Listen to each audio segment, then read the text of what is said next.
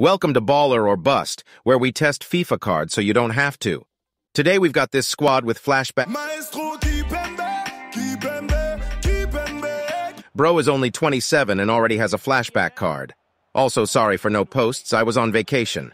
We acquired him via SBC, which cost us 500,000 coins. If you missed out on the Sergio Ramos SBC, you better not miss out on this one. Gameplay was heavy when I tried him, but he still felt so smooth. His card is really responsive and super quick when jockeying defensively, doesn't have that stumble that a lot of cards have when jockeying. His pace is really good, can even boost it more with an anchor chem style to make him lengthy. U7 by code Zaid 6% off? His passing looks low but was actually fine.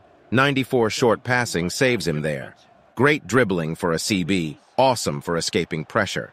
His defensive AI was amazing, always in a really good position, and knew when to step up for interceptions without getting caught out.